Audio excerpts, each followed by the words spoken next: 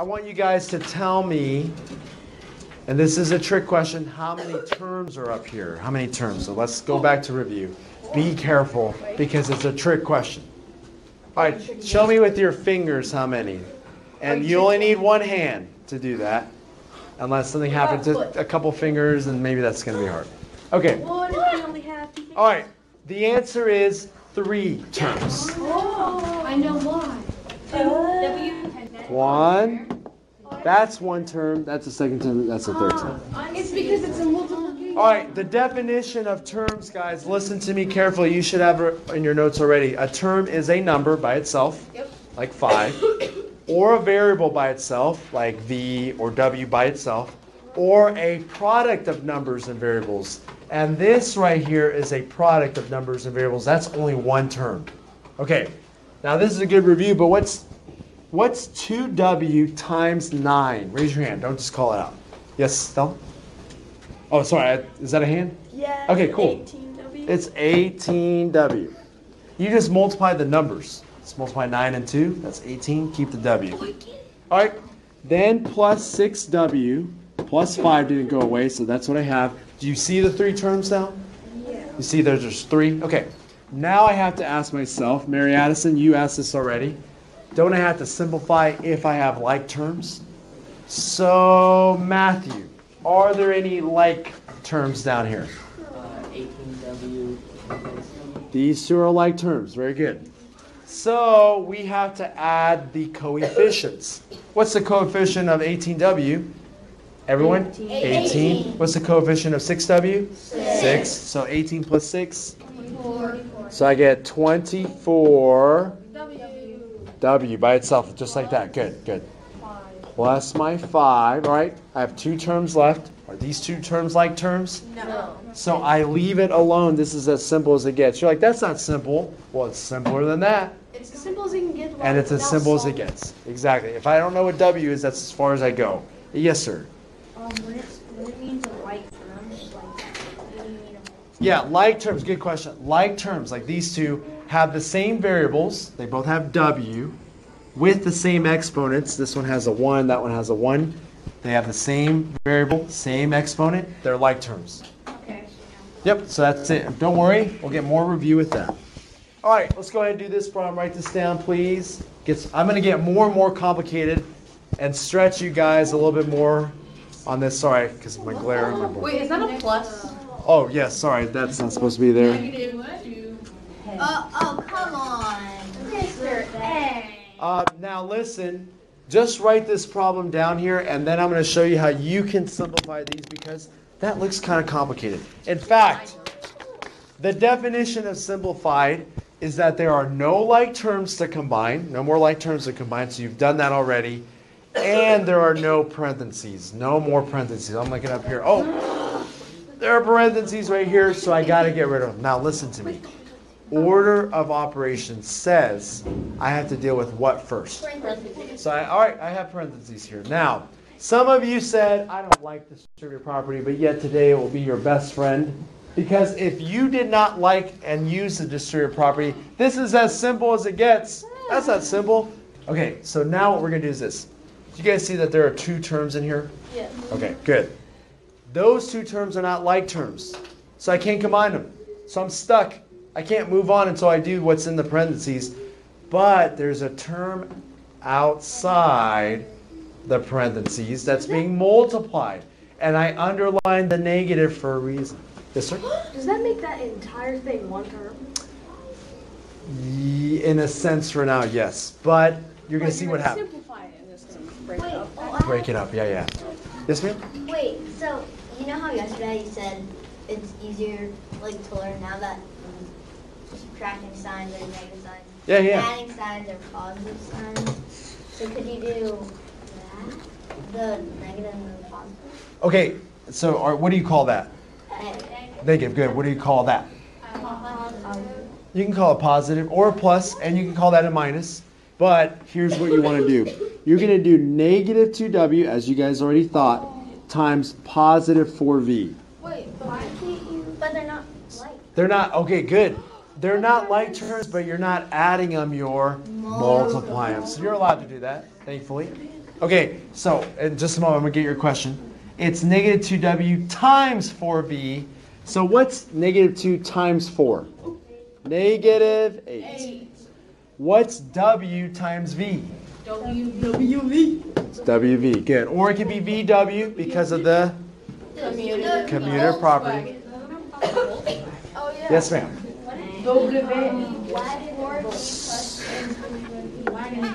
Okay, good question. Can't you just make this 10v? Yeah. Can you? No. They're not like terms, so you can't combine them anymore. All right, and then what's negative 2w times positive 6?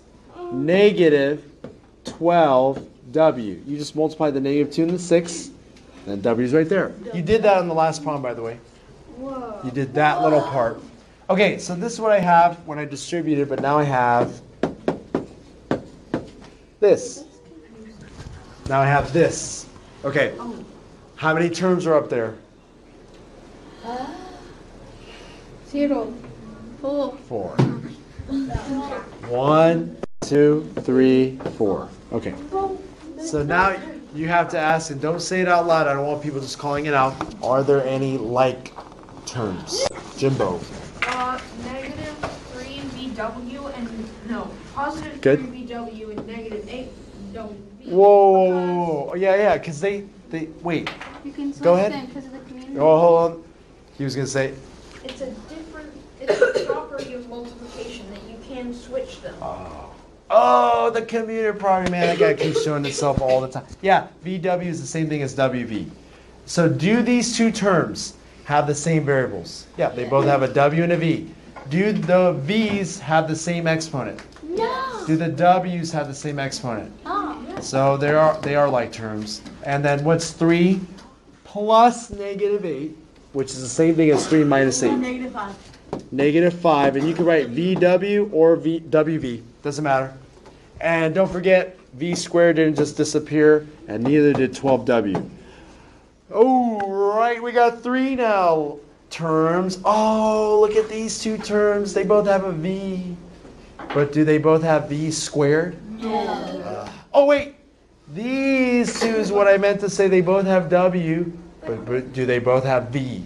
No. Oh, We're done. that's as simple as it gets. That's not simple. I hate it, mister. That's simpler than that. Whoa. Right? I have a question. You're like, no, what? Okay. Yes, ma'am. Go So, ahead. since that's a v squared, but Yes. you have another v in that other problem, could you add that v over there? Like make it v to the Make third it- power, and then you can combine 5 and 12. Well, like right here, like add a V here. You no, could. No, you can move that, so that v in negative 5, Oh, so bring move it it. over there, and then, Then those two Yeah. can combine. No, that's good manipulation, but you can't do that because if you. Oh, the only way to get rid of that V is to divide this by V, but that means you change the value of that by dividing by V. It just changed everything's value, which you don't want to do. Later, with equations, you may want to do that. That's later, but we don't have an equation, so we can't do that yet. Yes. You're getting ahead of me. Yes, Stella? I don't understand how this isn't random, because you said like that we can trace it back to the property. Yes. But how are the properties able to be themselves? Like it sounds like it's just random rules put together to make the properties. Like That's- how 2 can be multiplied by 4 and 6 to get negative 8WV and negative. Okay, I'm going to give you the short answer. Check out my YouTube videos on distributed property or commutative associative. Don't forget to like and subscribe. We can prove the commutative property. We can prove the associative property just by using just everyday examples. And we can even do the distributed property, like your multiplication. Remember how did you do multiply 7 by a 2-digit number, like 7 times 19? Do you guys remember doing that mentally? 7 times 10 is 70. 7 times 9, 63. 63 plus 70. 30. I'm losing numbers. 7 times 19. All right. 70 plus 63 is 133. So you can just do it that way. Notice I had to close my eyes because I struggle with that. Got it. Okay. Let's move on. Oh. Oh. Oh my there. That was fun. You're looking at that table. That won't help you yet. Looks like some sort of code. All right, now, guys, would you agree with me that this seems a bit complicated? Yeah. So our goal is to make it a little bit simplified because, yes, the definition of simplified means no more parentheses and no like terms to combine. Now, please don't get tempted and say, oh, I found like terms, the 2P and P. Wait, what do you have to deal with first according to order of operations? What's in there? All right, so I look at the first set. I'm like, I got 1, 2, 3 terms. All right, so I got 3 terms. Can any of those terms be combined? No, because you're adding, you can't do it. Sorry. Oh, I'm stuck. And then even here I'm stuck. These don't combine. I can't simplify it with order of operations, but that's why we like the distributive property, because what can I do with this one, Chris? The 3 gets multiplied by all 3 of these terms. Oh. Just like that. All right, ready? Let's take it slowly. What's 3 times P? 3P. Good. What's 3 times Q? 3Q. Just 3 times Q is 3Q. What's 3 just times 7? 21. See, you can do that. So did you get rid of parentheses? Yeah. You're making it simpler. But it's still not as simplified because I still have parentheses. Why are you still there? Okay. So does anyone want to tell me what I multiply these 3 terms by? Be very careful. Be very, very careful. Call it. -4. Very good. All right. What's -4 times positive 2P? Negative 8. -8P. Good. What's -4 times positive 4Q? Negative 16Q. -16Q. And guys, you understand it's -4 times 4 with the Q. -4 times positive 6. Negative 24. Good. -24. Oh, now I have 3, carry the 5. 6 terms. Why didn't you carry it 5? It's just what I do in my head, okay? All right. 1, 2, 3, 4, 5, 6. It was too Oh, it's a lot simpler. All right, now I'm going to call on people like Dalen to give me a set of like terms. Are there any like terms? Yes. Just give me one set. 3P and 8P. 3P and, AB AP history. sorry? 3P and Negative AB. negative AB. Good, and that means something because it's going to change the sign. Madison? 3Q and negative 16Q. That's correct. And I have Tyler. 21 and negative 24. Good. 21 and negative 24. Good. Have you ever seen in the, like, if you've flown those like little magazines that have like the paths of Yeah. where airplanes go throughout the world? They have all these like, And they that's carry what I light have here. tracks. Like, yeah, they look like that. They look like this, They're right? actually ground plates that go underground. That's ground. Go underground. I did not know that, and I'm now scared. Okay. Caroline has a question, and several people are talking, so I'll wait. All right. Yeah. Caroline, what's your question? State. How is 21 and negative 24 like? Great question. They're both constants. They're both constants. So constants automatically can combine together, thankfully.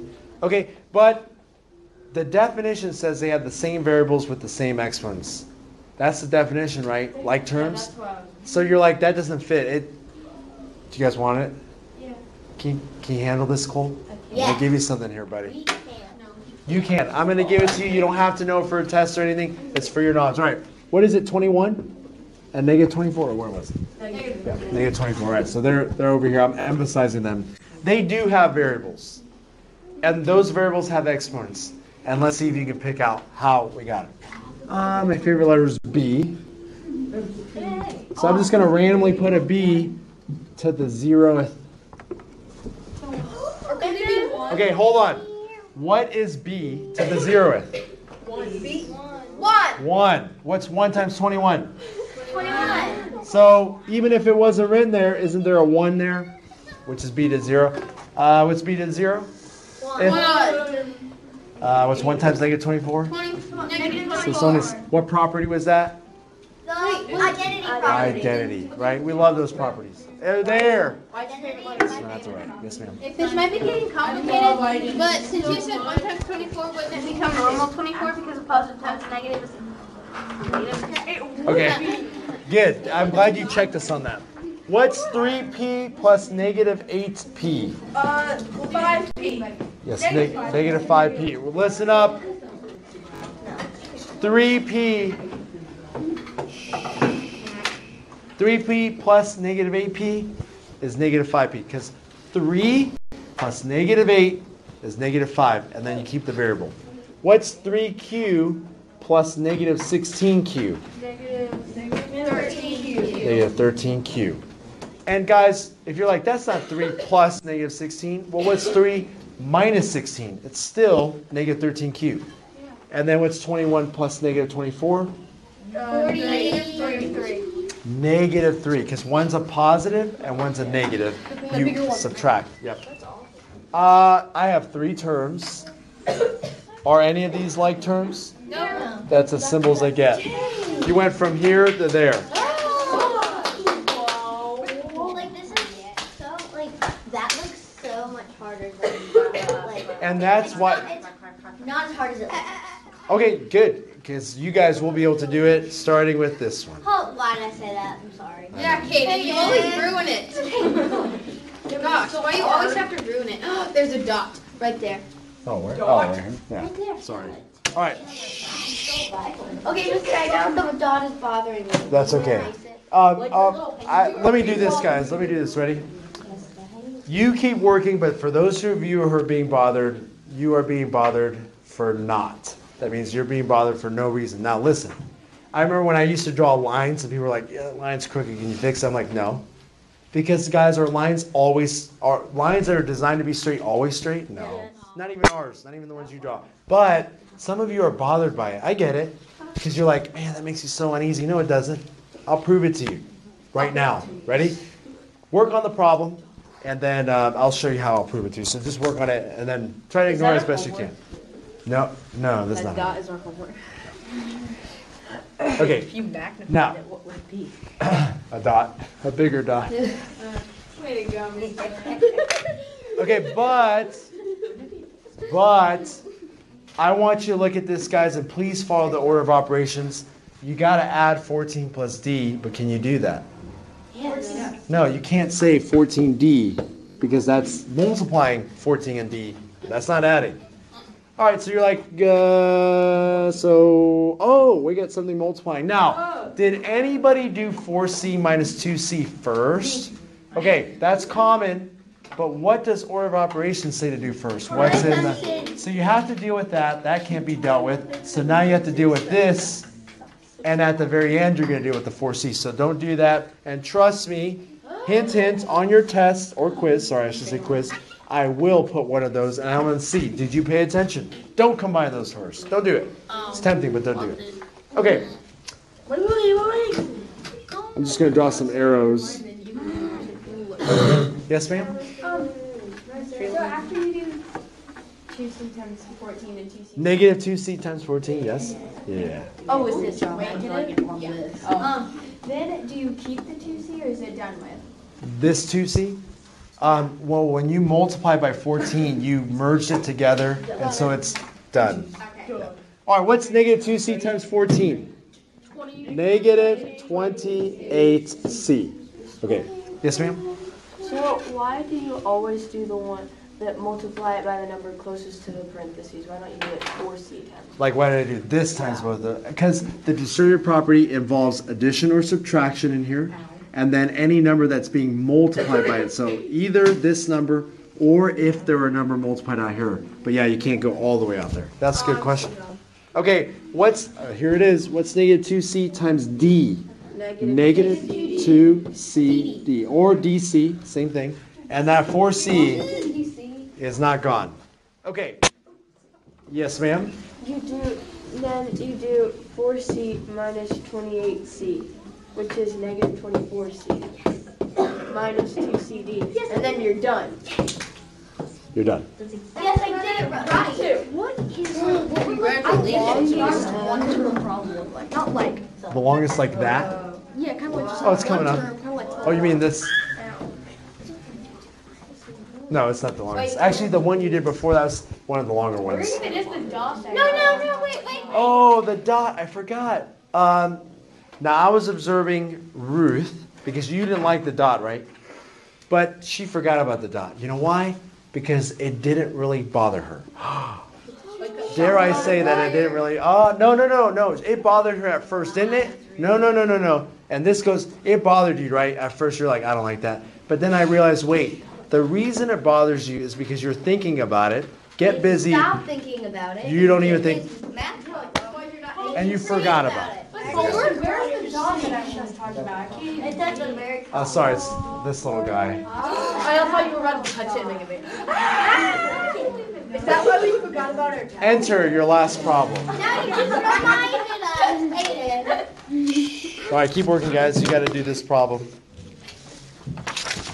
So write it down.